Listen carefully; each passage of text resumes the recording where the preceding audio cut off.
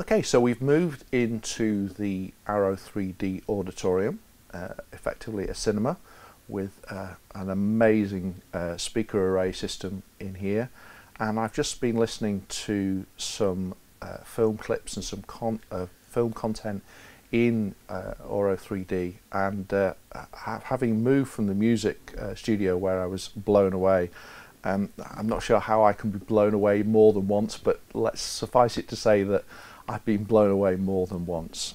So we're sat here in the auditorium, and I'm joined by Gareth and Sven, and we're going to talk a little bit about the Auro system in the cinema. So we're in effectively a very nice cinema, but in essence a cinema. So how does the speaker system differ to the experience that I had in the Neve control room?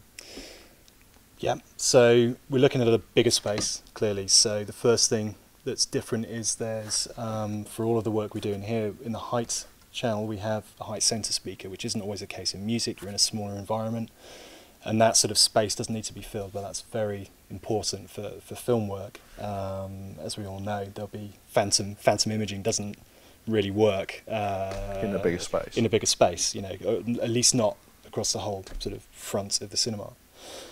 The surrounds as well, we're looking at a larger array of speakers rather than the ITE setup, which is coming virtually from a single point. And that's reflected. We have effectively a 5.1 along the bottom. It can be 7.1. And then we have a complementary, shall we say, layer up above that. And they're placed above each other all around the theatre, which gives you kind of a stereo image, effectively, with height. And we've got a top channel, which is mono, and you've heard with some of the demos at that. Yeah, again, that's sort of the most important stuff. Really, is this sort of this angle, this height, this second layer. But in a large space, that will fill the gap and will give you really that flyover experience.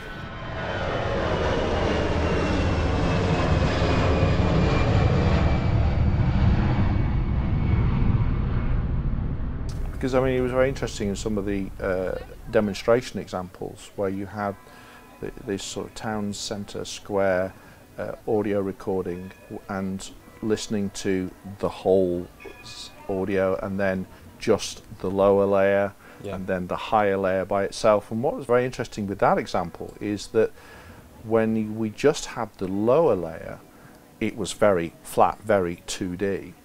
But when we had just the high layer, there seemed to be some more 2.5D, shall we say. There seemed to be some more level, more spread to it, and then obviously the whole system altogether. And then the second example where we were, you know, in a country road, and the birds definitely came from the sky, from up above, but of course they were only. Effectively, we weren't using the ceiling channel, voice of God channel for that. That was just the higher, the top layer, the height layer. But it definitely felt very much enveloped, that, you know, without the ceiling channel, which was very, very interesting. And then the tractor passing, again, as I experienced with the music. It was this total envelopment, this immersive sound, and it felt so much more realistic because of course I'm hearing all the early reflections of the tractor passing from the trees and the road, and all of those early reflections, which have got lots of height information in them. We're getting reflection from higher up, which of course in a normal 5.1 or 7.1 setup we don't get, but of course in this 3D, the Auro 3D, we do get, and that was very, very interesting.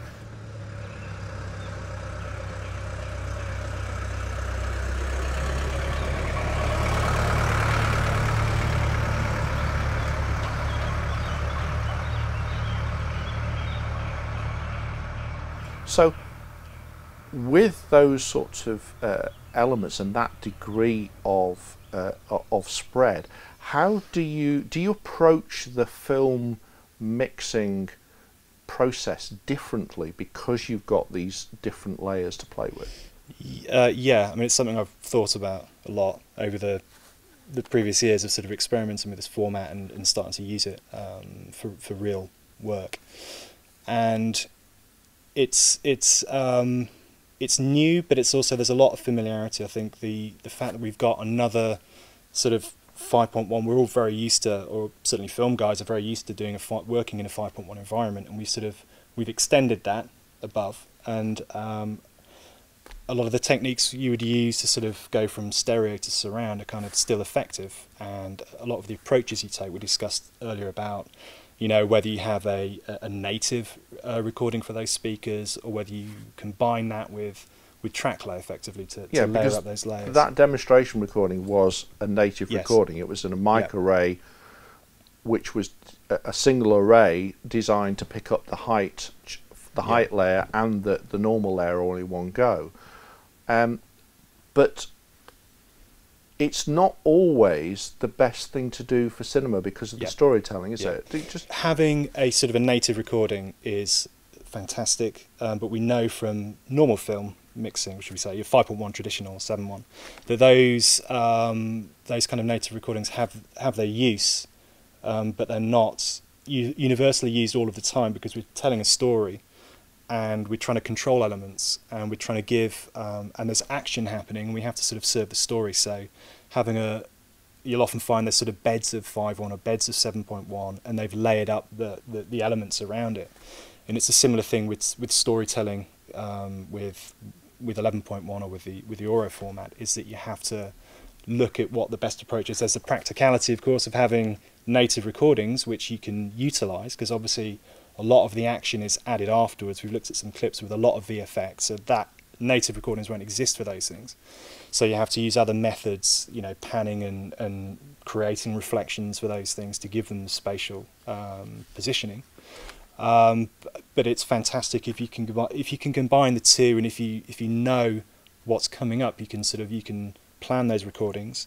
And certainly if you're in an environment which is particularly interesting for height, you can maybe do some recordings there. But you know, you need to combine the two approaches. It'd be lovely if we could say everything would be native recordings, like you possibly have the option to do in music, because everything's pretty static. Once they're sat down there playing, they're going to stay there. That's a luxury we don't often have. But you can bring that in with the music. Certainly the music fully can be native recordings, and that's kind of a no-brainer, in the sense that you just need to record those elements when you're doing it, add those extra mics. I'm sure Patrick will have explained some of that, and that's easy, you know, to do. You were talking earlier about a recording where you went out to try to get some native recordings on a boat. Yep. And it didn't quite work.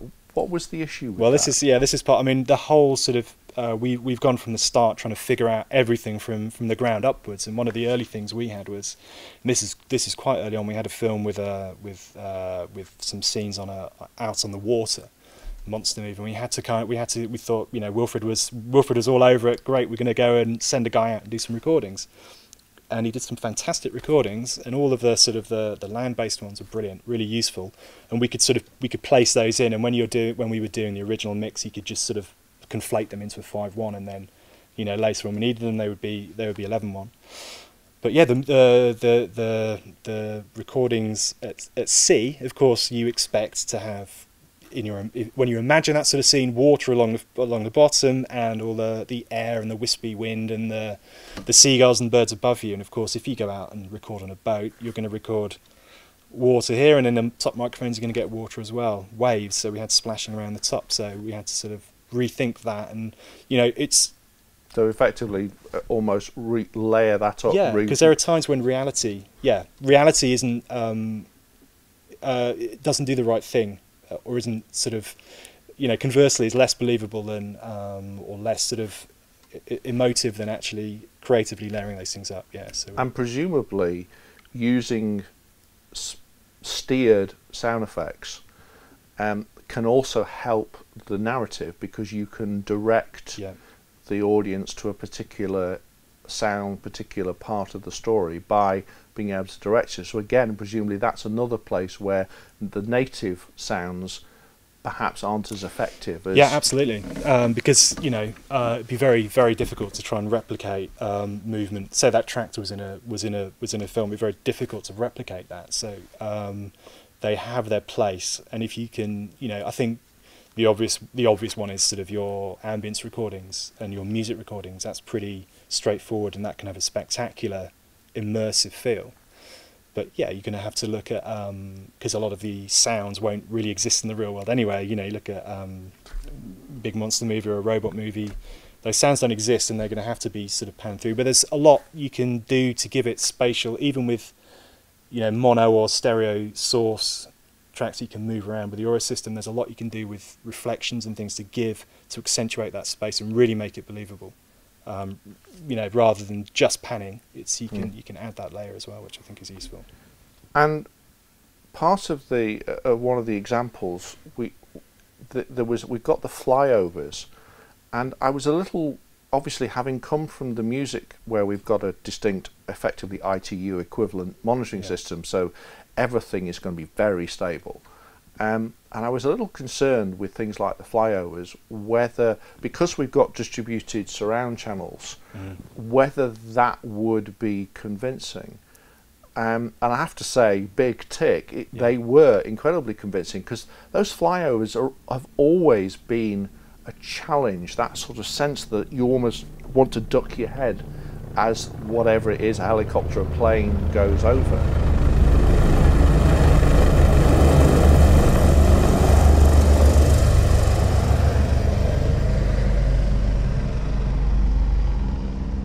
Certainly for me, this is probably the first time where I've been, again, it's like the music. I was in the concert hall here, I was convinced that we had the helicopter. Now, obviously helped by having a superb quality speaker playback system here, which has got a really low end, everything nice. Plays really well.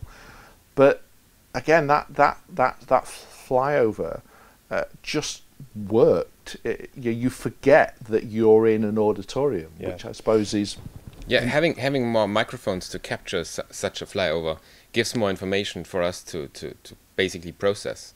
So, and that's probably the reason why it works, because the brain gets more information right where the microphone is in the plane is at a certain moment in time. So, and all that distances are translated in the recording, and so the reproduction is much more natural than. You could check as well, because you listen very much here, but the experience is really, and it really surprised me actually. It's really replicable around the room. You don't have that.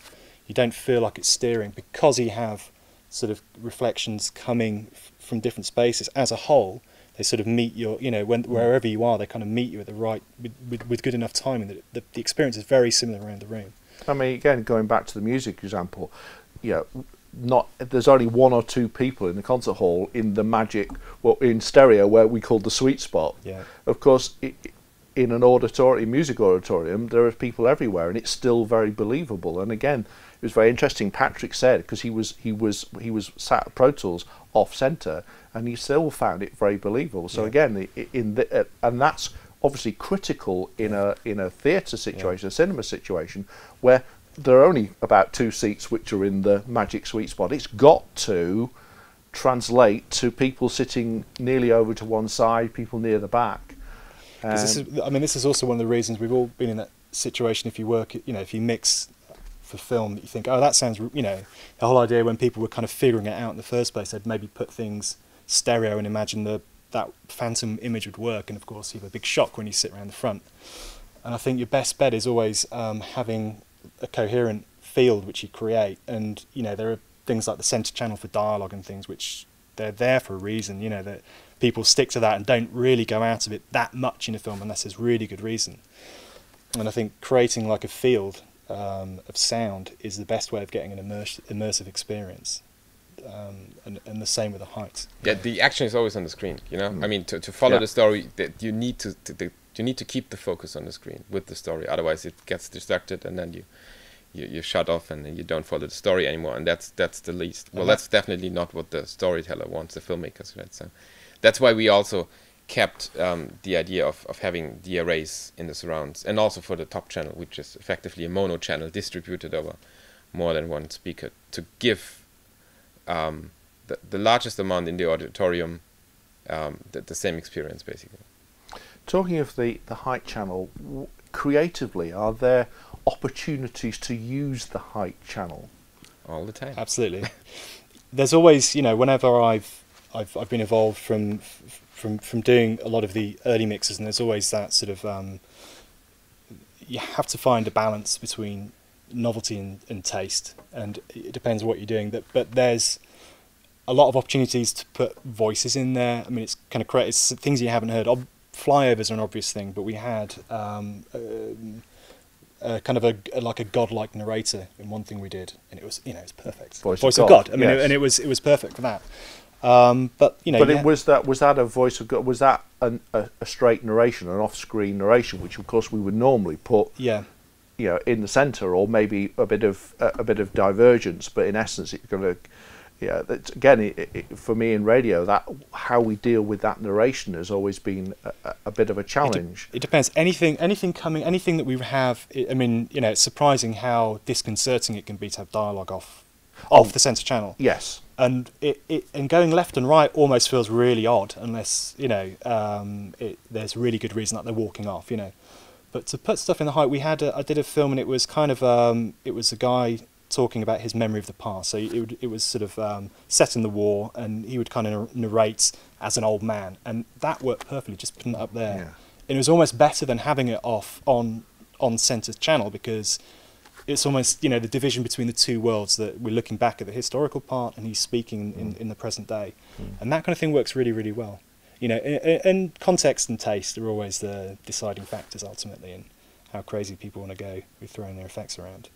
But there's a lot of creative, things you can do with it, and flyovers are an obvious thing, but also just placing. That's part of your sort of sound structure, that things can go up there, and it can be very useful to have that. So you touched on it earlier. Essentially, once Wilfred had sort of come up with this concept of the two layers. Yeah. And then the experimentation about how high they should be, the angles, this 30-degree angle. Presumably, that you've had to write the book on just about anything and everything to do with immersive sound, because this is there is no guidebook. It's it's been thrilling and hard, because you have to sort of you have to push things, and you have to try things, and things won't always be right. And at the end of the day, especially when you're with film, there's you have to respect the fact that in a way you don't want to draw attention to what you're doing. So the balance is always there between the two. But in terms of experimentation, we've kind of gone through all of these things, speaker heights. Wilfred spent a lot of time with building sort of scaffolding that could put things at different heights and listening. And that, I think, is one of the greatest strengths of the system, is that speaker setup gives you great coherence and gives you realistic immersion. And I think that's pretty important. And that comes off the back of a lot of thinking about it and a lot of experimentation that's been done at the studios. Yeah.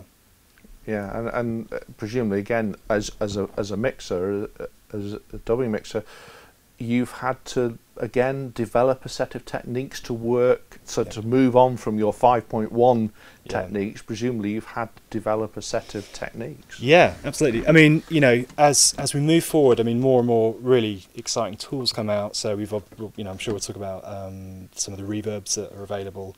That none of that stuff existed at sort of day one. So a lot of work for me was gone into sort of experimenting with what you can kind of get away with reverbs, layering up 5/1s, perhaps taking impulse responses and adding those together and sort of trying to make something work to create those reflections, and also just finding out what works in terms of track lay, what works going in that height layer, because you obviously, the main thing really is you want it's a combination of coherence between the two layers and contrast, so it's like a balance of those elements, and that's something you can only do through working with it and sort of trying it out.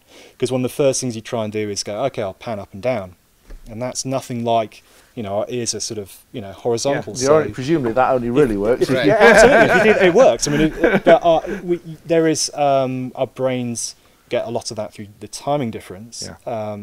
You almost need to exaggerate a bit that height difference. So a lot of times you'd pan things sort of straight up and think, oh, that's not enough, and then you look at maybe sort of adding some high frequencies to sort of to localize better. So maybe that's, instead of volume, you kind of change the frequency content. And there's all of these sort of things which you kind of learn through experience, and, you know. And presumably when you're looking at beds, again, going back to our sort of country lane, would it be, for instance, as simplistic as to put the bird heavy atmos only in the height layer, and perhaps put a more general bird free or minimal bird atmos track in the normal layer? Is that effectively, yeah. I mean, you're looking at what sort of works. I mean, you sort of start to think about, when you start thinking about those layers, you start to there's a natural kind of tendency to imagine stuff above is airy and, you know, high, and has that sort of high frequency content, and things lower down maybe have more weight. I mean, I don't know if I think that's a natural tendency, and you start to maybe track low with that in mind, obviously with a caveat that if there's something big happening up above, it's going to all change. But I think most sound designers, most effects editors are very used to already thinking in terms of a, you know, 5.1 plane. And a lot of their libraries are stereo, and they're sort of they may have some beds that are 5 or 7.1, but they're sort of layering up things, and there's possibly more action on screen than there is in the back, and it's a similar thing. You have to look. But I think most people, when they get their hands on the system, they have a natural feeling for it, and it starts to become quite clear. But it is a case of layering up those right sounds which kind of work. Coming back to dialogue, because obviously we've got the conventional left, centre, right in the lower layer, and we've also got the left, centre, right in the higher layer.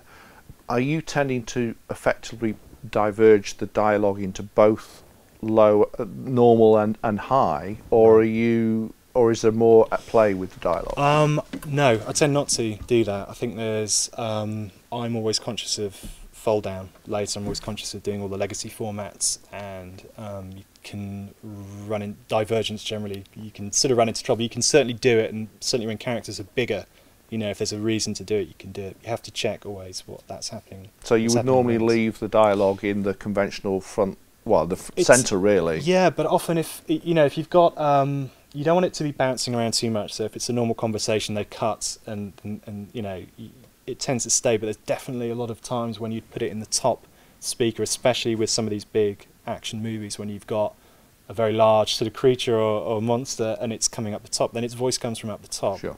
And that's a pretty cool effect. I wouldn't, but it's like all these things. There has to be good reason for dialogue to leave that centre channel, because it can be quite disconcerting if it moves. But it's certainly less disconcerting moving it up than kind of going left and right. Yeah, and presumably again that's because hearing wise, you know, it comes back to the tipping your head on the side to localise the sound between the two layers. Absolutely, it doesn't feel gimmicky at all. You feel it's more like you're sensing that there is something different, and something is more coming from above, literally, than the other elements you have in the lower layers. But it doesn't feel like this is an effect or something that's happening. It's really, I quite like that. Yeah. On the one movie we did with these crazy robots, it worked quite nice without having the sense that something is falling apart on the screen. It still sticks together, but it gives you that sense of like elevation, really.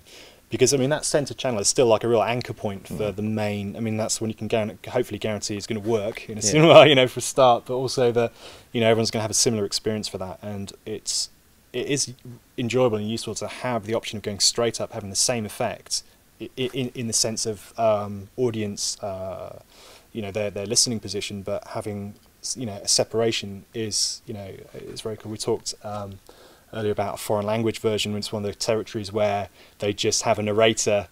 They don't have voice actors like they would have in German. It's not dubbed so much as they turn the volume down and someone speaks over it.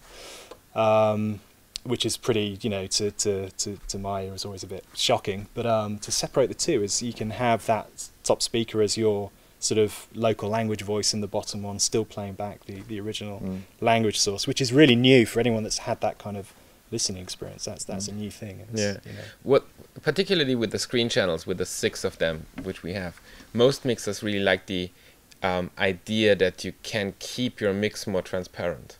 So I mean, with the big action movies, there's so much going on in the 3 screen channels, and it easily gets overcrowded. You have effects and you have music and you have dialogue and everything, and being able to split that, to literally take load from individual speakers and basically push it to other speakers while still being on screen, makes a big difference, really. Sonically, that you get a more transparent mix, that you feel there is more air, and you don't necessarily have to go that loud and compressed like you would do maybe in the 5.1 in order to push all the elements through.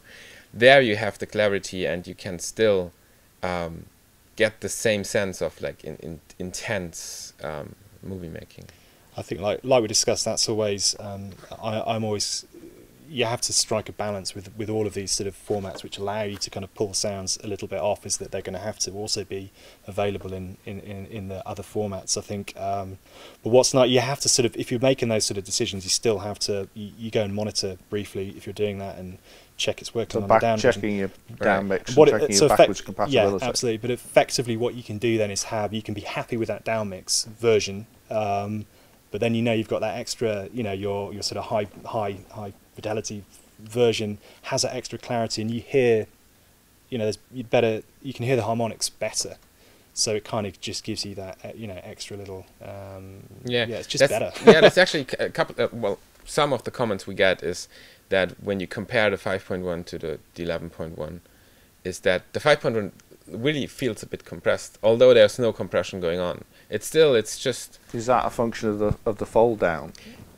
Even if you do like a straight fold down on a desk with applying unity gain, it still feels that there is this tension going on in the speaker, really, with the loud scenes at least, that you feel this is not happening in Auro. If you have more speakers, it just feels better. I think a lot of it comes down to density as well. Yeah. You know, the further down sort of narrow formats you get, you kind of have to just, you know, pull things back a bit, but you can basically have the same mix, and you can be very happy with your 5.1, but if you can hear that, you know, effectively sound pressure level and everything is effectively the same, but because it's separated out, it's coming from these different angles, and presumably those angles make sense, then yeah, that's a very, very nice and sort of relaxing, if you can say that with some of these loud films, you know what I mean? Yeah. But it's you know, true, the experience. it's really true.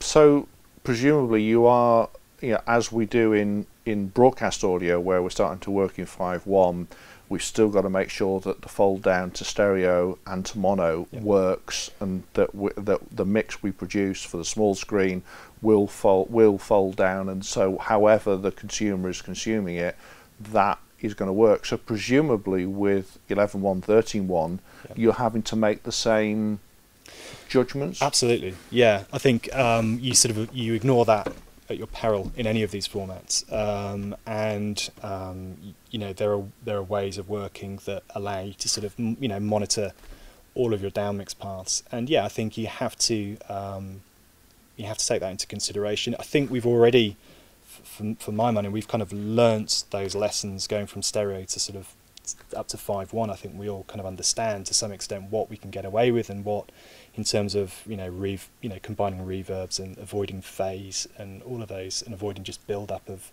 you know, of conflicting sounds. A lot of those lessons have been learnt, and they apply. You know, they apply for this format. It's very, it makes logical kind of fold down sense. So I think we're certainly not learning from scratch.